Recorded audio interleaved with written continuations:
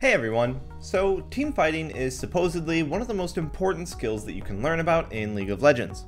But we're actually going to take a look at how that's wrong, and instead focus on alternatives to team fighting that are better for carrying.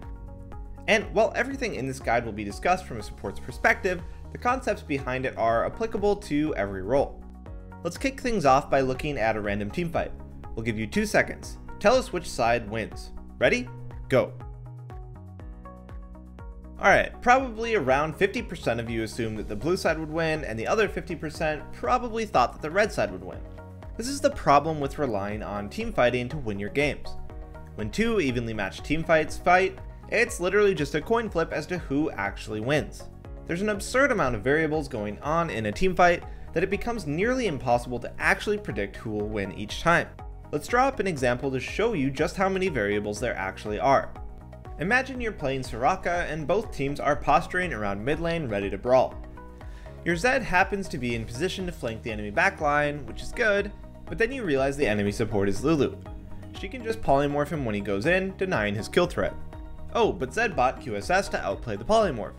But wait, the enemy ADC bought stopwatch. That's going to make it really hard for Zed to kill them. Okay, that's fine. If the enemy ADC stopwatches, your Kennen can go in since they'll be stationary and get a huge ult off. Unfortunately, the enemy team has a Lee Sin who can just kick Kennen away during his ultimate. But you're playing Soraka, so you can flash silence the enemy Lee Sin to prevent the kick.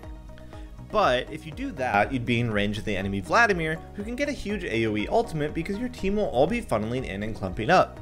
Hopefully you get the point. We could keep going, but there's literally hundreds if not thousands of ways that fight can play out. You can have vague ideas as to who will win based on the team comps, but it's solo queue and predicting what actually happens is nearly impossible. Which brings us to the one and only rule regarding team fights that you should adhere to. If the game's outcome will be decided by a fair team fight, you're playing wrong. The outcome of a fight is completely irrelevant as well. As we said, it's a coin flip. Even if you win that coin flip, it doesn't mean it was correct to take it. The only time a fair team fight should ever decide the outcome of a game is when everyone in it is of around equal skill level. You can see how that's not ideal for climbing elo. You don't want to be the same skill level as the people you're playing with. If you're in gold elo and your goal is to get to platinum, then you carry by playing like a platinum player, not a gold player. Shocking, we know.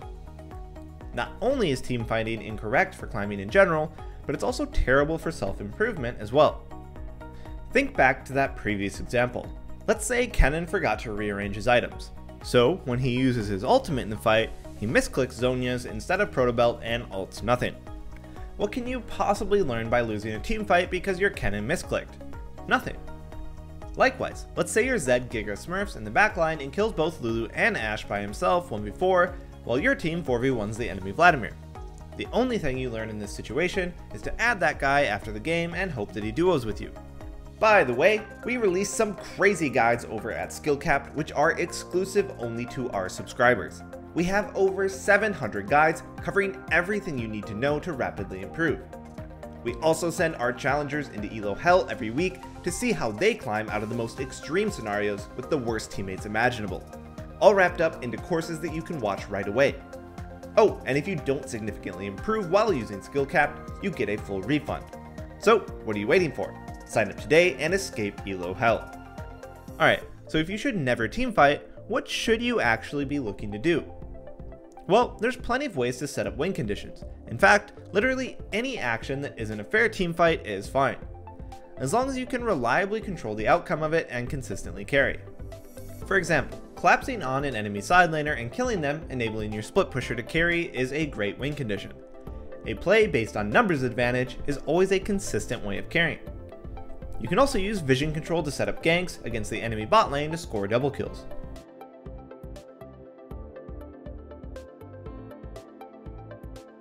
Or you can stomp the enemy bot lane so hard, feeding multiple kills to your ADC. You can then use that lead to just escort them around, killing everyone that comes near you because you have such a huge item lead.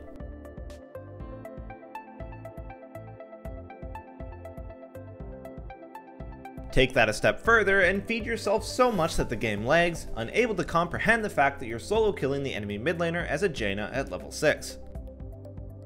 Vision control around objectives is another great tactic to reliably win games. Is this technically a team fight? Yes, but it's by no means a fair fight.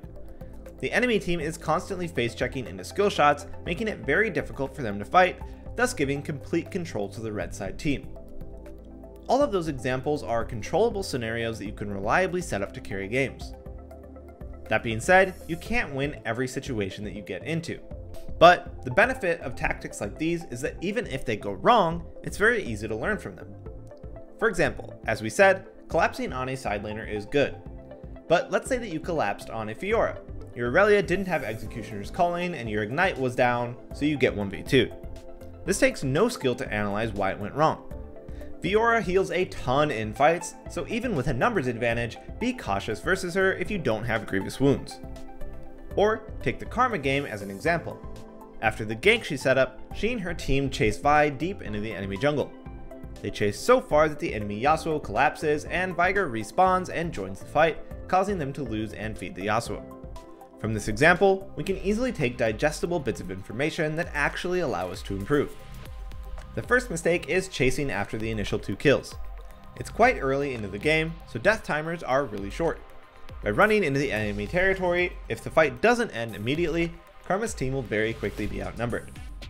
But more importantly, was Yasuo collapsing on this fight? One might immediately want to blame Cassiopeia, but this isn't actually her fault. Yasuo is a manaless champion with great wave control early on in the game. Cassiopeia is a mana-hungry champion who needs items before she can do much. Knowing this, it's generally going to be incorrect to go for early game skirmishes when you have a mana-based mid laner versus a Yasuo. Wait for your mid laner to have lost chapter or something so that they can contest his shove. Otherwise, the Yasuo will usually have priority and you will be fighting at a disadvantage. Even better, you can flip that knowledge around. If you have the Yasuo on your team, you now know that they will have lane priority early on. This means that you have more opportunities to take the early river or jungle skirmishes because your mid laner is likely to arrive first. That is, of course, if your Yasuo isn't turbo inting as they often do. See, from smaller skirmishes, it's much easier to analyze what goes wrong and learn how to fix it in your future games. Karma should have just spammed backpings here. There's no guarantee that her team listens, but knowing the correct call is more important than what actually happens. This all being said, team fights will inevitably happen in solo queue for whatever reason. The idea is that you put your team far enough ahead that a fair fight wouldn't really be fair and you're basically guaranteed to win it.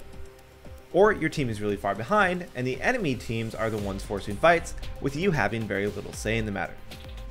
The outcome of these fights is unimportant. If you're ever in this position, just remember that the lead up to the fight is more important than what actually happens in the fight.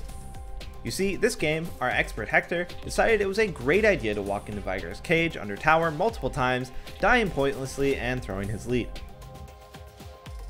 Combine that with the overchase that we discussed earlier, and he had a lot of pointless deaths.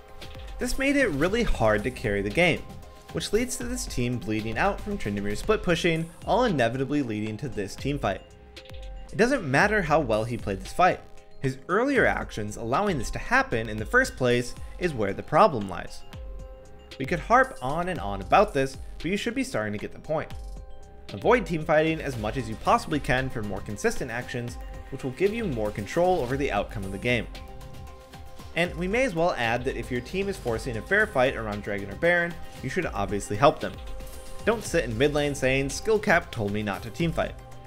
Solo queue will always be solo queue, you just gotta do the best that you can with what you get. Thanks for watching and we'll see you next time.